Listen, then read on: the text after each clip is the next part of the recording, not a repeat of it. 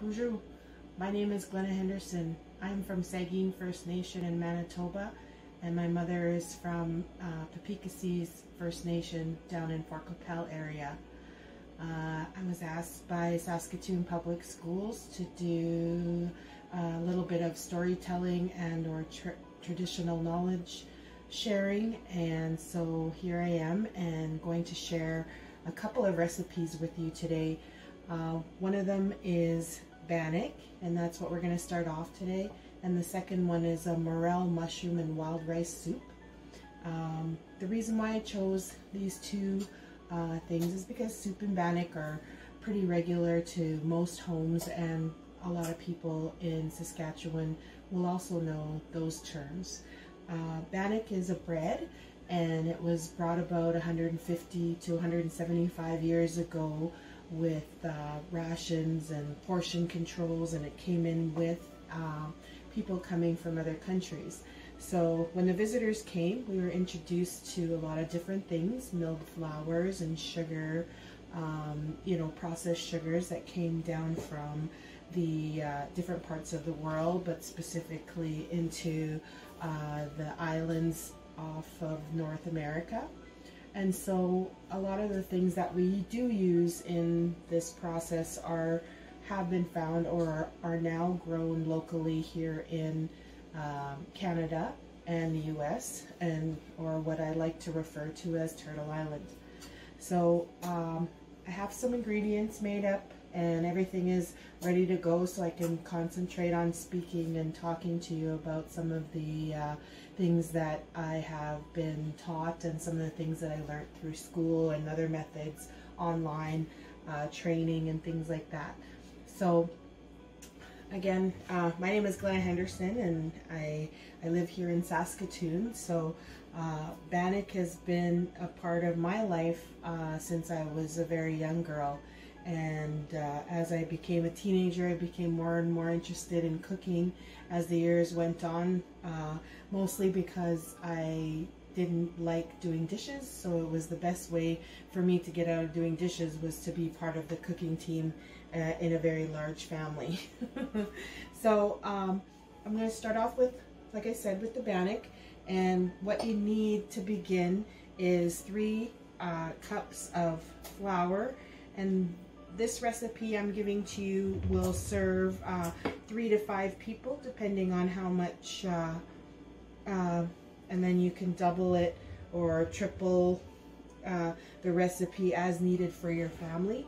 So I'm going to put about 3 cups inside this bowl here, and what I've done is, so you need flour, baking powder, sugar, salt, butter, or a different kind of oil. If you're going to make a baked bannock, you can use canola oil, olive oil if you cook on a lower heat setting and a little bit longer time than I'm going to instruct with you today.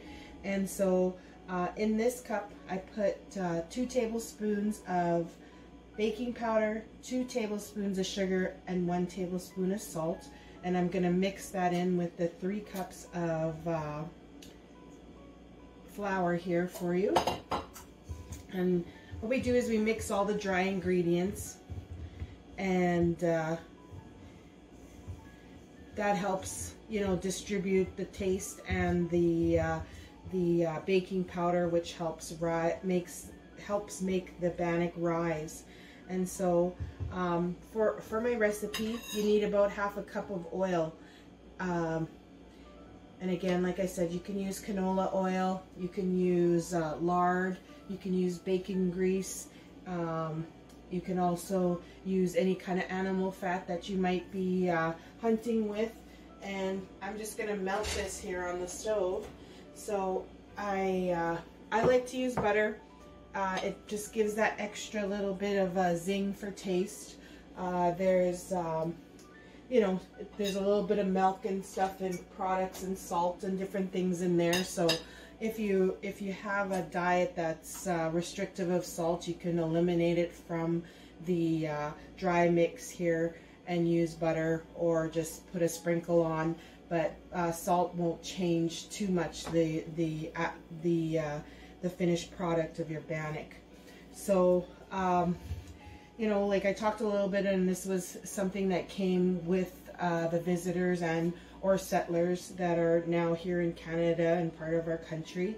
And so what they had scones, or, you know, different kinds of things that the Scottish brought along, and I know that there was breads and tortillas and different things that were produced further south from here, but bannock became a part of our society in the last 150 plus years, and in doing that, it's become a comfort food. It's become part of something that's really close, and it reminds us of our grandmothers, our parents, our mothers, you know, family gatherings, and, you know, just something to always go, you know, and it's so good when it comes right out of the oven. You know, you can let it cool off and cut it with a knife, or you can just rip off a piece right in the middle of right when it comes out, and be careful because it's going to be hot. I've set my stove to 450 degrees, and I like to cook mine at a higher heat and shorter period of time, between 17 and 20 minutes. And so the butter's just about ready here. So I use butter and milk. If you don't have cream, you can use full water. Again, I like the flavor, I like the texture that milk gives, or cream, and I just like to use up what I have because I don't like it to go bad, and we don't use a lot of this, but over Christmas we sure go through the cream, so I've had quite a big box here. You need about 2.5 cups of liquid. So now we have the oil, milk, and cream and water inside here, and that I'm gonna mix it all up, and then I'm gonna set this aside. So it's gonna look a little more wet than can be just put directly in the oven.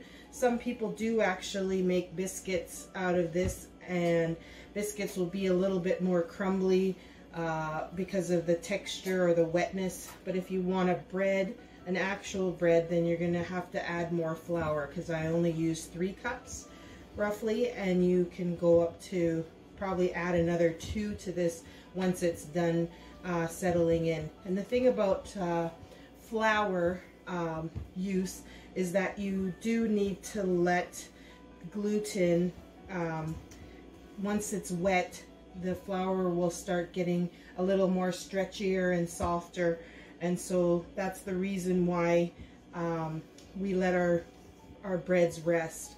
Not everybody does. Some people, you know, you don't have time and you throw it in the oven and it works out fine, and that's your recipe. But for this one, I always have my bannock rest for at least 20 minutes up to overnight, and sometimes I put it in an airtight bag or container, and it can last up to 2 days. And so for use, because sometimes I have, you know, like when I used to have a restaurant, or when I do caterings, and there's large numbers of people that I need to pre-make stuff that I can. So I've already, this is how it looks. It's, like I said, it's going to be a little bit wet. You know, if you had a little bit more flour in there, we could make just like buttermilk biscuits, or like the ones that you see like Bisquick or something like that. But and it's pretty close in recipe for that. But again, we're going to make some dough out of this shortly. So I'm going to put this aside and start dealing with our soup. So welcome back. I've started prepping to get our soup going, and I want to introduce you to the morel. Morel mushrooms, they grow wild pretty much all over the world, and they come out after a fire, and they can grow again and again after years once the forest and things start growing back. They're very have a high antioxidants, and they're supposed to be really good for people who have cancer. They help with your immune system. They have vitamin D, iron, calcium, so things that we need in the winter. So these I've dried. They were hand-picked here in Saskatchewan, and they're quite tall, and they feel real gummy when they're fresh. And now that I've dried them and reconstituted them in water, they've kind of got that rubbery little feeling left. So they feel really neat. This color is pretty much exactly what you're looking for out in the forest and or in the grounds, and very good for you, you know, like have lots of minerals, magnesium and things like that, potassium. So what you want them to, we're going to chop them up here and put them in the soup right away. But I'm going to start my soup off with water and wild rice. And so I have about 6 cups of water here, and I'm going to just put that in the pan, in the soup pot. And then here's some wild rice. This is picked in La Ronge up north in Saskatchewan, and I'm just going to throw this in here. About half a cup you need, and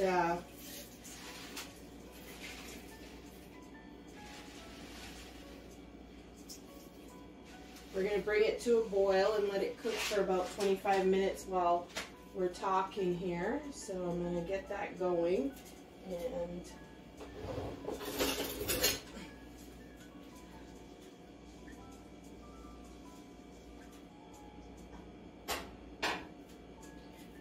now for soup, I always really enjoy carrots and onions and celery.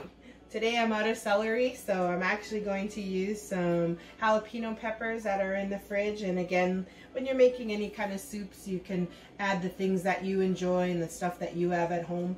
I always learned that, you know, adding vegetables not only gives the water flavor, but it also adds additional vitamins and minerals and things that we need to feed our bodies. And that's what the purpose of food is to get these vitamins and extract them or put them inside of us, and then, you know, we get those health benefits. So I always like adding things to my soup.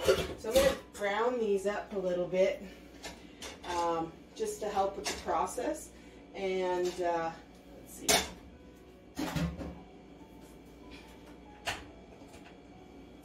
Let that warm up a little bit. I'm going to put a little bit of butter, one of the other best things in life, and I'm going to also add a little bit of olive oil, just so between the two of them they won't burn while cooking. So the other things that I'm going to use is spices. And I'm actually going to add sometimes I have stock at home. Right now, after the holidays and things like that, you think I'd have a lot, but we made soup and different things for others and took it with us places, so I don't have much stock left here for that. So I'm going to add a little bit of chicken bouillon to the water and the wild rice while it cooks, and so that should help boost the flavors and give us a little bit of salt, the salt of the earth in there.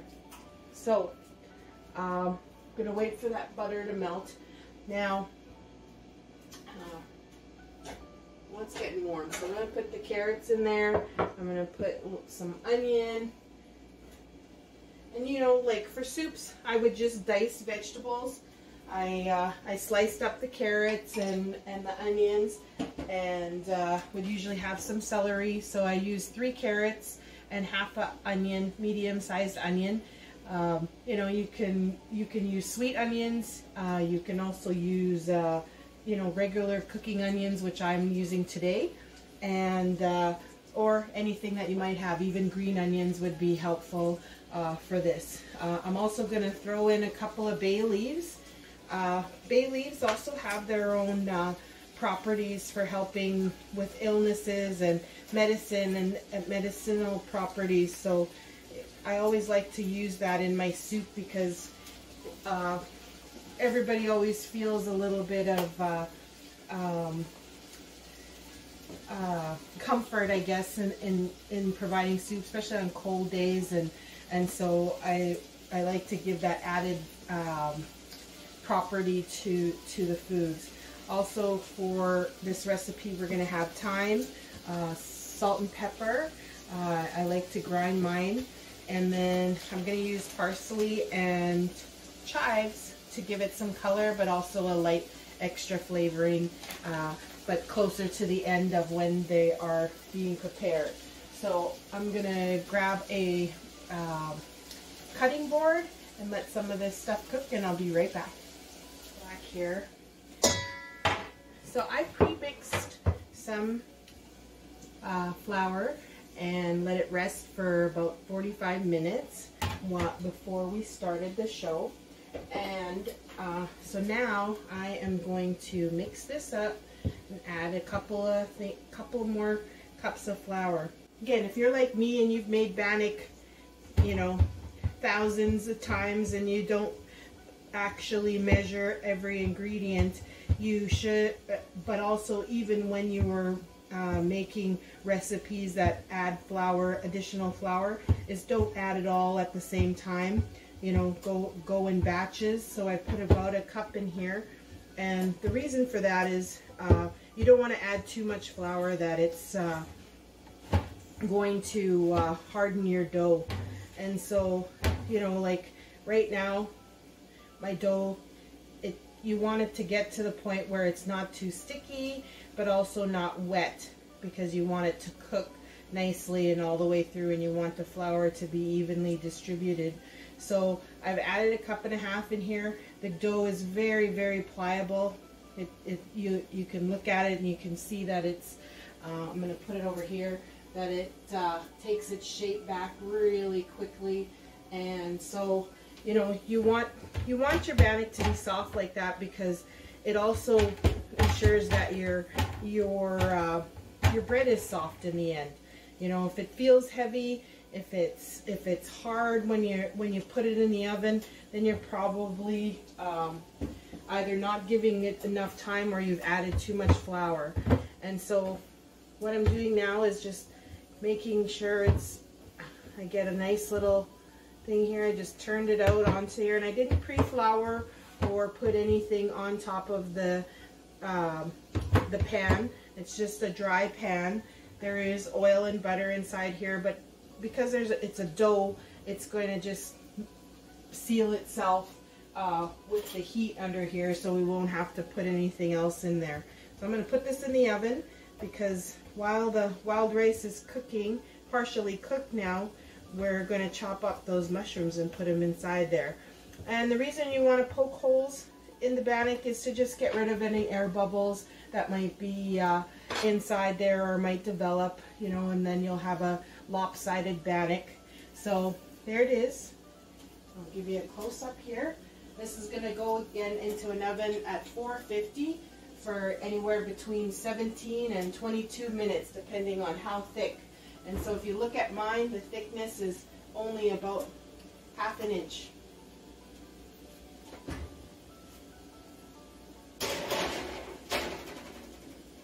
You want to put that on the bottom rack.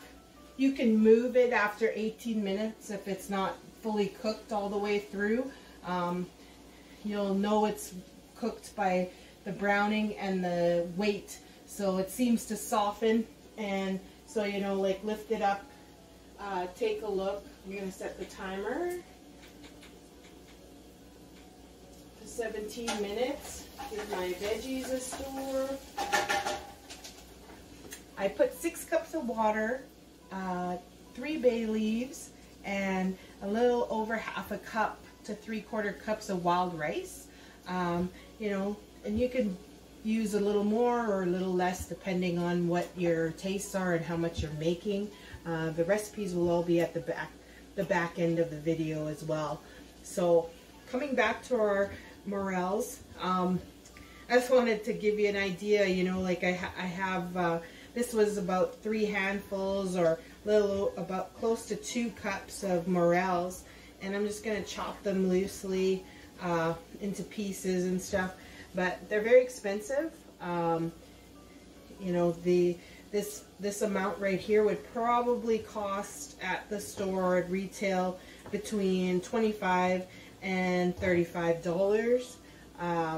You know, there was about 2 ounces of mushrooms, and I reconstituted them in some water, which I'm going to add to the soup. So that's why I only made 6 cups right now. And so I'm going to add these morels now, and that the wild rice has been cooking. So as you can see, they have a little life of their own here, and you know, beautiful taste is going to be coming here. So I'm going to add the water, because we want to keep all those nutrients. Remember, we dried them out, and so what was inside this bowl was iron and, you know, the phosphates and different things that actually are inside the mushroom. It comes out when you add the water. So when you make additions, I was taught as a cook that every time you add something you should be salting or peppering or adding, you know, your spices. So with the mushrooms, I'm going to add about a tablespoon of thyme. Right now, I'm going to put the rest of these vegetables in here before I burn them. And so there goes our nicely browned, flavorful added butter, and they're softened so they're easier to, they're partially cooked already so that we can, it's easier for the soup to cook. That makes it faster.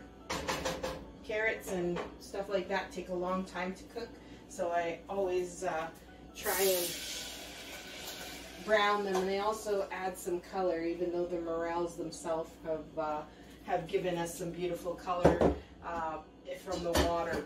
So our soup is almost prepared. It's just got to simmer for a little while, and our bannock is going to take about another 10 minutes. So welcome back. Welcome back. Bonjour. Welcome to my kitchen again. We're just waiting for this rice to cook. It's almost there, but we're going to take out this bannock because that is definitely ready.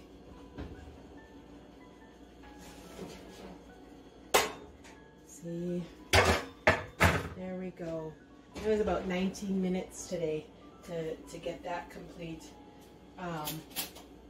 And again, you know, it's beautiful. You want to kind of hear a hollow sound from it. You know, then you'll know it's cooked for sure. It's hard to tell,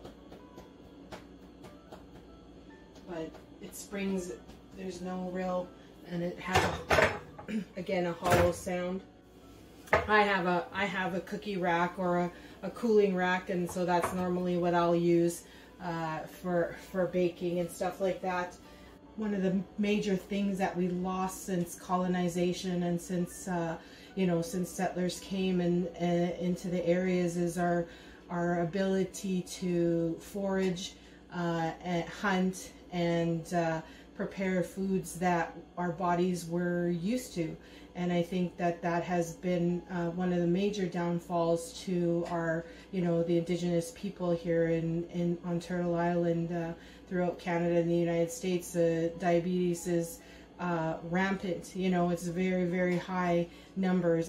Nutrition and First Nations people, we are taking back our knowledge. We're, you know, listening and remembering, and, you know, like to me it's beautiful to take the stories and the things that I remember doing with my mushum and cookum, who were very, very knowledgeable in the traditional food processes and the lands around, you know, Lake Winnipeg. My grandfather, our mushum, was the conservation officer for the province of Manitoba in the area for 35 years. So he knew where everything was, where things grew, you know, and my grandma and grandpa always had food and supplies and things, and you know, we lived on the mouth of the river, which is what Sagkeeng means, what my First Nation is called. And we would go down at the embankment to the water, and we had white sandy beaches, and we could fish, and there was sturgeon and walleye and pike and, you know, like things like that. And if you went and sought out around the areas and stuff like that, you'd find many other different kinds of fish. But I have a distinct memory of my grandmother taking the caviar from sturgeon and, you know, and saving that and putting it in so that we could she would sell it in the city, you know, and it's a very expensive delicacy, you know, like even now it's about $125 an ounce, which is a very small amount, you know, maybe the bottom of this cup of salt. And so, you know, like things like that were very, you know, gave them the opportunity to take care of their children and put money aside. Some of my relatives, including my father, went to residential school. I was fortunate to not be in that situation. So there's a lot of things, you know, that came with being raised by people who went in there. But again, the time is now for healing. And, you know, that's why I take it upon myself to learn about the foods and try and remember and ask my aunts and uncles and talk to them about, you know, like what kind of other things that I might be missing in the area and things like that. So it's, you know, when we talk about elders and how important they are to us, it's because, you know, they're kind of the last link to past generations that they did things with, and knowledge was given to them. And so we want to hold on to that and write it down or do whatever we have to do, like this kind of teaching, and to ensure that, you know, our knowledge keepers and our traditions and things like that will be passed on, you know, to the next generations to come. So I'm going to check on the soup and I'll be right back. Now you could thicken this with a roux if you like. You could add cream, different things like that if you like. The mushroom soup is sometimes served as a cream, but I'm just going to give you a shot of that. And up close.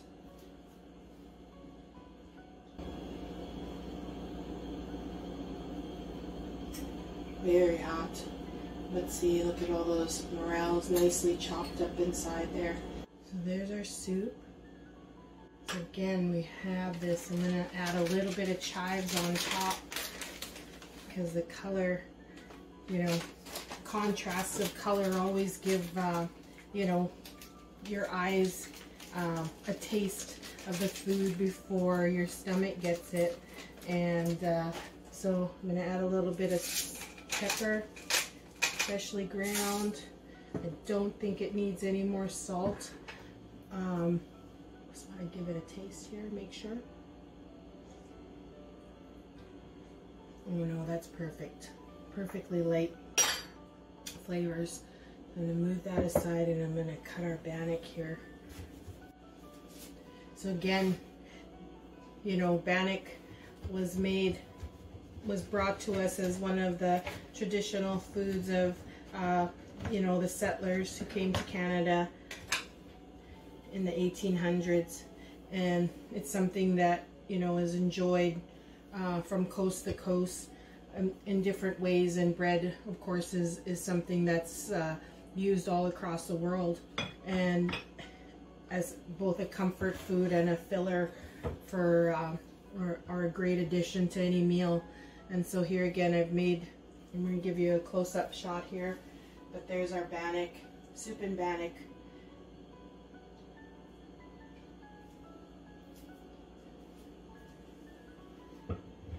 So I appreciate you all taking some time to hear what I have to say about food and food sovereignty, you know, issues about why we talk about needing to be able to, you know, explore the traditions and explore the lands and make sure that the traditional territories are kept safe, is because, these kinds of things. This is who we are. This is Canadian food. You know, yes, we have new things that have been added, you know, and we appreciate it and we love it just as much as everybody else. But we also have things here on Turtle Island that are very rich in nutrients, very, you know, our bodies are crying out for them, and I implore, you know, you who garden, who are explorers and foragers and, you know, teachers, that you would take some of this stuff, the ingredients that I use today, and show your students and your friends and your family what really is Indigenous foods of Canada. And miigwech, thank you, Saskatoon Public Libraries, for giving me the opportunity to share my story. Again, this is Glenna Henderson coming to you from Treaty 6. Have a good night.